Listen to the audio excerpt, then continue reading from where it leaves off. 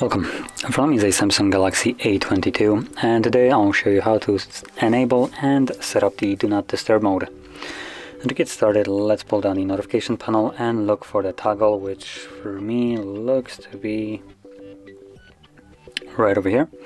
So once you find yours, you can either tap on it to immediately turn it on, or you can hold the toggle and this will quickly take you to the settings where you can customize how it functions. As you can see in here, we have right at the top the toggle to turn it on and off, options for how long.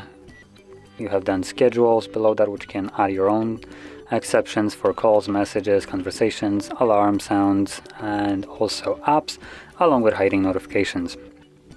So once you customize it the way you want it, you can simply leave this area and never come back to it again, and whenever you want to turn it on, simply tap on the toggle, and once you're done with it, you can tap on it again.